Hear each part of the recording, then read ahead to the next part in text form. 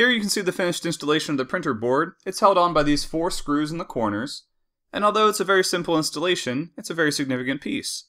The printer board controls the motors as well as the temperature, and it has a lot of other purposes too. The only parts you actually need are the M3 6mm screws and the printer board itself. If you already watched the piece preparation video, then you know that I advise checking for defects on the printer board. Although it's a very rare defect, it is possible that 2 leads on the back of the board could be soldered together. I advise that you check the piece preparation video for additional details on checking for defects. You won't get another chance to check the back side of the board after you do this installation. Here I've flipped the base upside down so you can see the 4 pegs where we'll install the printer board.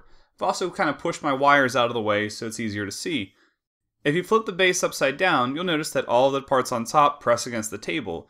So all I did was take the y-axis rod ends and create a little stand so the base sits up above the table. Installing the printer board is quick and easy, but you have to make sure that you orient it in the right direction.